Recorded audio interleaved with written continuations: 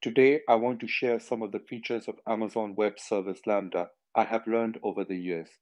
While many of you might already be familiar with these features, I hope you discover at least one new thing from this video. If you do, I'll consider it a success. Additionally, please share your experiences and any features you love that should be added to this list. Let's start with the first feature of Lambda, which is its support for multiple languages. This means you can use Lambda with a variety of programming languages, including Python, Node.js, Java, .NET, Go, and Ruby. This versatility is a game changer as it allows you to work with the language you're most comfortable with. The second feature is that it supports versioning. With Lambda functions, it's possible to define the specific version of Lambda functions. Think of it like versioning in GitHub. Once you publish the version, it's immutable and can't be changed. The version will get its own Amazon resource name. There is also a concept of $latest, which points to the latest version. The third feature is the creation of aliases. You can create aliases that point to a different version prod dev stage. This is not immutable and can be changed. Alias is just a pointer to the function version. Using aliases, you can create blue-green deployment, which means a certain percentage, 90% of the workload can go to alias 1, and the other half, 10%, goes to alias 2. Services can be configured to point to aliases rather than the version, for example, API gateway. The fourth feature is the use of environment variables. In Lambda, an environment variable is a combination of key-value pairs. Every Lambda function can have 0 or more environment variables. These variables can be accessed within the execution environment. Environment variables can be encrypted using KMS. The fifth feature is the Lambda layer. It lets you share your code. You can upload the layer once and then reference it for any function. Any layers we create will be extracted inside the /opt inside the execution environment and used the same way the libraries are included in the function zip.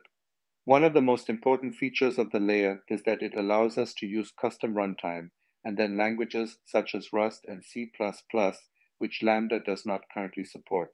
The sixth feature is that Lambda now supports container images. You can now deploy a container to your Lambda function. The seventh feature is Lambda, an application load balancer integration. The Lambda function can process requests from the application load balancer. Using rules, you can route the HTTP request to the Lambda function, and based on the path and header rule, it processes and returns the response to the Lambda function. The eighth and most popular use case is Lambda with API gateway. It creates a web API with an HTTP endpoint for your Lambda function using an API gateway. The ninth feature is the use of the Lambda function to access resources in VPC. You can configure the Lambda function to connect to private subnets in a VPC.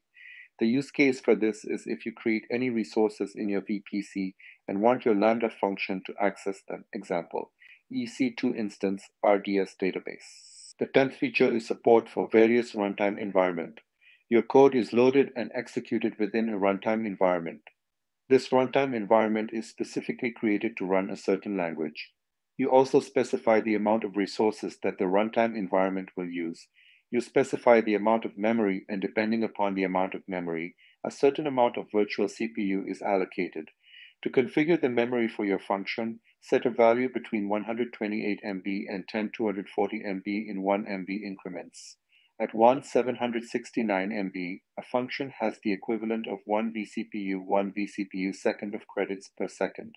Also, 512 MB of disk space is allocated under TMP, but can be scaled up to 10 and 240 MB.